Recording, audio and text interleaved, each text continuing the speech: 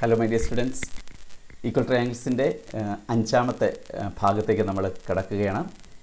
ഇവിടെ നമ്മൾ പുതിയൊരു തിയറം ആണ് പഠിക്കുന്നത്. നമ്മൾ എഡ്യൂക്കേഷണൽ ആവശ്യങ്ങൾക്കായിട്ട് ഉപയോഗിക്കുന്ന ജിയോജിബ്ര എന്ന് പറയുന്ന ഒരു സങ്കേതം ഉപയോഗിച്ചാണ് ഈ തിയറം നമ്മളിവിടെ പ്രൂവ് ചെയ്യുന്നത്. എല്ലാവരും ശ്രദ്ധിക്കുക. എൻ്റെ ക്ലാസ്സിലെ കുട്ടികൾക്ക് ഒരിക്കൽ ഞാനൊരു ആക്ടിവിറ്റി കൊടുത്തു. ട്രയാങ്കിൾസ് വരയ്ക്കുക എന്നൊരു പ്രവർത്തനമായിരുന്നു. അളവുകൾ കൊടുത്തു. Length of 2 sides and 1 angle. One side is 7 centimeter, another side is 4 centimeter, and one angle is 40 degree. ഒരു വശം 7 സെൻറ്റിമീറ്ററും രണ്ടാമത്തെ വശം 5 സെൻറ്റിമീറ്ററും ഒരു കോണിൻ്റെ അളവ് 40 ഡിഗ്രിയും ആണ് കൊടുത്തത്. ഓക്കെ, എല്ലാവരും വരയ്ക്കാൻ തുടങ്ങി. ചില വിരുദ്ധന്മാർ നോക്കി വരയ്ക്കുന്നുണ്ടോ എന്ന് എനിക്കൊരു സംശയം തോന്നി. അത് 2 കുട്ടികളെ വരച്ചതിന് ശേഷം ഞാൻ വിളിപ്പിച്ചു. അവരുടെ ട്രയാങ്കിൾസ് ഞാനൊന്ന് നോക്കി. പെട്ടെന്ന് ഒറ്റ നോട്ടത്തിൽ ഈ ട്രയാങ്കിൾസിന് വലിയ കുഴപ്പമൊന്നുമില്ല. രണ്ടും 2 തരത്തിൽ തന്നെയാണ് ഇരിക്കുന്നത്. ആ ട്രയാങ്കിൾസ് നമുക്ക് നോക്കാം. ഇതാണ് ആ കുട്ടികൾ വരച്ച triangles. Triangle ABC and triangle DEF കൊടുത്ത അളവുകൾ ഉപയോഗിച്ച് തന്നെയാണ് വരച്ചിരിക്കുന്നത്. ആദ്യത്തെ ട്രയാങ്കിളിൽ ഒരു side 7 centimetre, second side is 5 centimetre, and one angle is 40 degree. And in the case of the second triangle, first side is 7 centimetre, another side is 5 centimetre, and angle is 40 degree. ഇവിടെ നോക്കിയാണ് വരച്ചത് എന്ന് തിരിച്ചറിയാതിരിക്കാൻ വേണ്ടി ഒരു ചെറിയൊരു മാറ്റമേ വരുത്തിയിട്ടുള്ളൂ. ആദ്യത്തെ ആൾ 7 centimetre ആദ്യം എടുത്ത് വരച്ചു, രണ്ടാമത്തെ ആൾ 5 സെൻറ്റിമീറ്ററാണ് ആദ്യം എടുത്ത് വരച്ചത്. മൂന്നാമത്തെ സൈഡ് അവർ എങ്ങനെ വരച്ചു? 7 സെൻറ്റിമീറ്ററും 5 സെൻറ്റിമീറ്ററും വരച്ചു കഴിഞ്ഞ് വെറുതെ അങ്ങ് ജോയിൻ ചെയ്ത് വരച്ചു. ഇവിടെയും 5 സെൻറ്റിമീറ്ററും 7 സെൻറ്റിമീറ്ററും എടുത്തതിന് ശേഷം FE വെറുതെ ജോയിൻ ചെയ്തതേ ഉള്ളൂ. ട്രയാങ്കിൾസ് കിട്ടി. ഓക്കെ, അപ്പോൾ അവരുടെ ഭാഗം ശരിയാണ്. ഇത് രണ്ടും ഒരേപോലത്തെ ട്രയാങ്കിൾസ് അല്ല. കാരണം മൂന്നാമത്തെ സൈഡ് അളവുകൾ തന്നിട്ടില്ലായിരുന്നു. അത് വെറുതെ അവർ ചേർത്ത് വരച്ചതാണ്. ഇനി നമുക്കിവിടെ നോക്കാനുള്ളത്, ഈ 2 ട്രയാങ്കിൾസിന് എന്തെങ്കിലും പ്രത്യേകതയുണ്ടോ? ഇവ തുല്യ ത്രികോണങ്ങൾ ആണോ? Are they equal triangles? ഇനി തുല്യ ത്രികോണങ്ങളാണോ എന്ന് എങ്ങനെയാണ് നമ്മൾ അറിയുന്നത്? നമ്മൾ ചെയ്യുന്നത് ഇത്രയേ ഉള്ളൂ. ഒരു ട്രയാങ്കിൾ രണ്ടാമത്തെ ട്രയാങ്കിളിൻ്റെ നേരെ മുകളിൽ ചേർത്ത് വയ്ക്കുക. അതിൻ്റെ എല്ലാ സൈഡ്സും പരസ്പരം ചേർന്നിരിക്കുന്നുണ്ട് എങ്കിൽ, അതായത് വളരെ കൃത്യമായി ഒരു ട്രയാങ്കിളിൻ്റെ മുകളിൽ മറ്റൊരു ട്രയാങ്കിളെ ചേർത്ത് വയ്ക്കാൻ സാധിക്കുന്നുണ്ടെങ്കിൽ അതിൻ്റെ അർത്ഥം അതിൻ്റെ 3 സൈഡ്സും ഒരേപോലെയാണ്, ഈക്വലാണ് എന്നാണ്. അങ്ങനെ ചേർത്ത് വയ്ക്കാൻ ഈ 2 ട്രയാങ്കിൾക്ക് സാധിക്കുമോ എന്നാണ് നമ്മൾ അടുത്ത് ചെക്ക് ചെയ്യുന്നത്. ഈ 2 ട്രയാങ്കിൾസ് ചേർത്ത് വെച്ച് നോക്കാം. ഓക്കെ, ചേർത്ത് 40 ഡിഗ്രി ചേർന്ന് ഇരിക്കുന്നില്ല. ഇവിടെ വെച്ചാലും അത് 40 ഡിഗ്രി ചേർന്ന് വരുന്നില്ല. നമുക്ക് ഈ ട്രയാങ്കിളിൽ നിന്ന് റൊട്ടേറ്റ് ചെയ്ത് നോക്കാം. എങ്ങനെയെങ്കിലും നമുക്കൊന്ന് ചേർത്ത് വയ്ക്കാൻ സാധിക്കുമോ എന്നാണ് നമ്മളിവിടെ നോക്കുന്നത്. നമ്മളൊന്ന് റൊട്ടേറ്റ് ചെയ്തു ആ ട്രയാങ്കിളിനെ. ഇനി നമുക്ക് പയ്യെ രണ്ടാമത്തെ ട്രയാങ്കിളിൻ്റെ മുകളിൽ ചേർന്നിരിക്കത്തക്കവണ്ണം ആ 40 കൂടെ ഒന്ന് ചേർത്ത് വെച്ച് നമുക്ക് നോക്കാം, ചേർന്നിരിക്കുമെന്ന് നോക്കാം. ഇപ്പോൾ ഏകദേശം ഇവിടെ ചേർന്ന് വരുന്നുണ്ടോ തോന്നുന്നു. ഓക്കെ, ഒന്നുകൂടെ മൂവ് ചെയ്യാം നമുക്ക്. ഓക്കെ,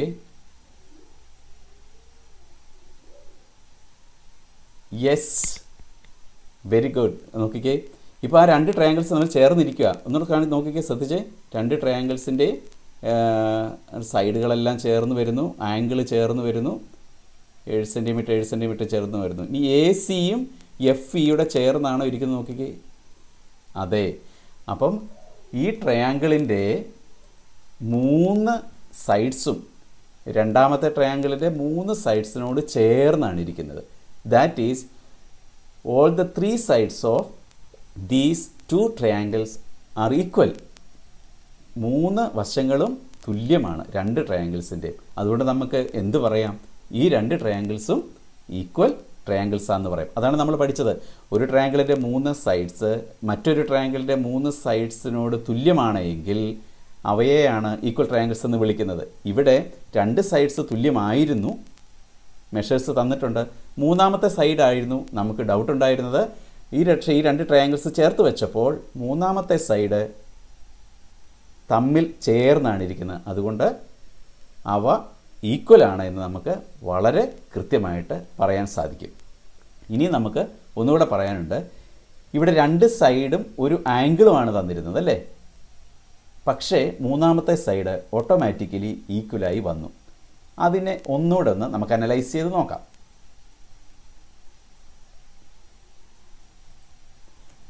ഇതായിരുന്നു നമുക്ക് തന്ന രണ്ട് ട്രയാങ്കിൾസ്. ഫസ്റ്റ് ട്രയാങ്കിൾ നോക്ക്, അതിൻ്റെ 7 സെൻറ്റിമീറ്ററും 5 സെൻറ്റിമീറ്ററും ഒരു ആംഗിളും തന്നിട്ടുണ്ട്.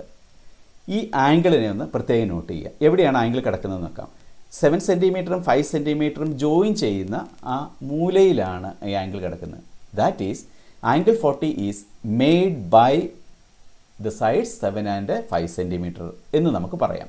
ഇവിടെ നോക്കിക്കേ, angle 40 is made by the sides 7 and 5 centimetre എന്ന് പറയാം. അതായത് രണ്ട് സൈഡുകൾ ചേരുന്ന മൂലയിൽ ഉണ്ടാകുന്ന കോണാണ് രണ്ട് ട്രയാങ്കിൾസിലും വരച്ചിരിക്കുന്നത്. That is very important point. ഇനി പറയുന്ന കാര്യം ശ്രദ്ധിക്കുക.